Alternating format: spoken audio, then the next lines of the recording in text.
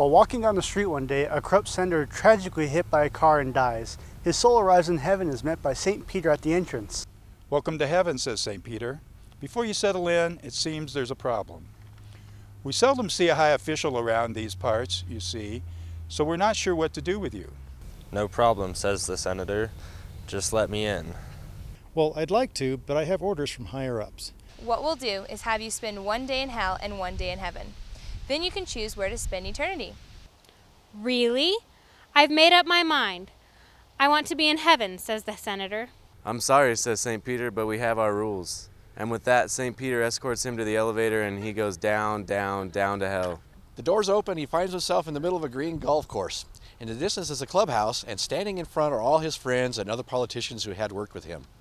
Everyone seems very happy and dressed in their finest clothes. They run to greet him, shake his hand, and reminisce about the good times they had while getting rich at the expense of others.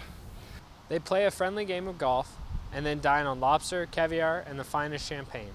Also present is the devil, who really is a very friendly guy, who's having a good time dancing and telling jokes. They are all having such a good time that before the senator realizes it, it is time to go. Everyone gives him a hearty farewell and waves while the elevator rises. The elevator goes up, up, and the door opens in heaven where St. Peter is waiting for him. Now it's time to visit heaven. 24 hours pass with the senator joining a group of content souls moving from cloud to cloud, playing harps and singing.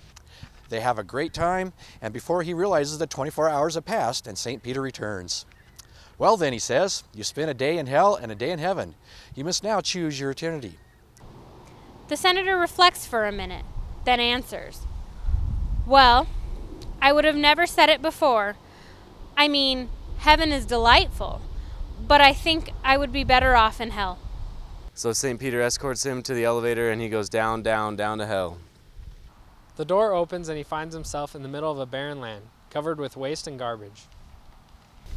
He sees all of his old friends dressed in rags, picking up the trash and putting it in black bags as more trash falls from above.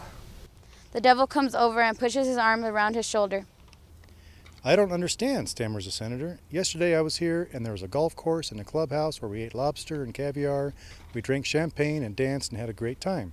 Now there's a wasteland full of garbage and my friends look miserable. What happened?"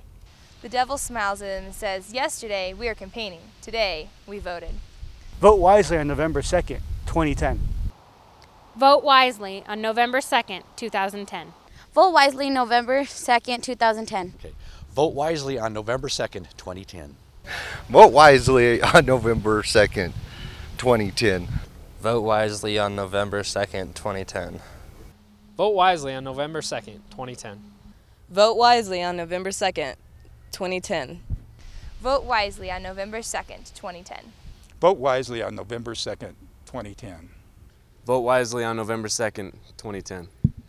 Vote wisely on November 2nd, 2010.